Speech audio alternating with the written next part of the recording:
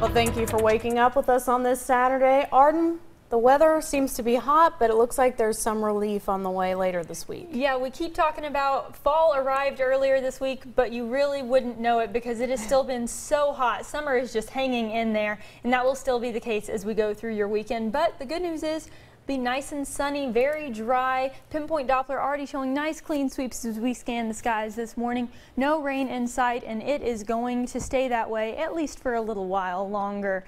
Although we're not dealing with any rain, some locations are dealing with fog. Visibility is down to a quarter mile in Harlan, a half mile in Middlesboro. Many locations dealing with these areas of dense fog, but temperature-wise, not doing too bad. Fairly mild with temperatures ranging from the lower 60s into the upper 60s in most locations. Monticello, the cool spot at 59 degrees. So as you're headed out the door this morning, give yourself a little extra time. Keep an eye out for those areas of fog, especially if you're in a river valley location. But as we go through the rest of the day, really warming things up once that fog clears. The rest of the day will be mostly sunny with those temperatures topping out in the upper 80s. A pretty nice day to get outside, although it will be a little bit hot. Maybe head over to Lexington for the UK football game. Very warm at tailgate time.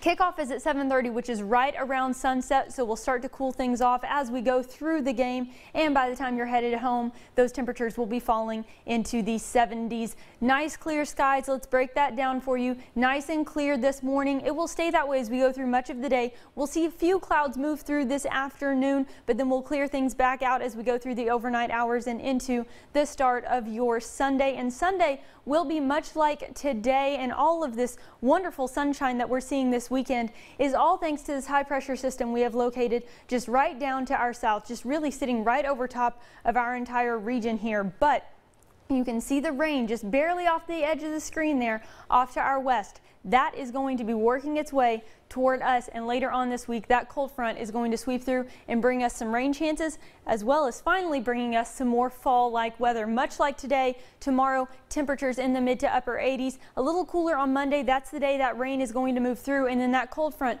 sweeps through Monday night into Tuesday, and we finally see those temperatures drop back to where they're supposed to be this time of year in the mid 70s. And aside from Monday night into Tuesday morning, not a lot of rain in the forecast. That cold front will move through Monday afternoon through Tuesday morning and bring us those scattered shower and storm chances along with those cooler temperatures. And then the second half of next week, absolutely fantastic.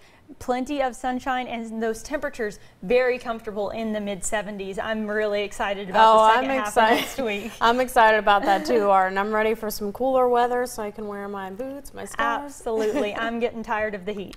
Me too. Well, sounds good, Arden.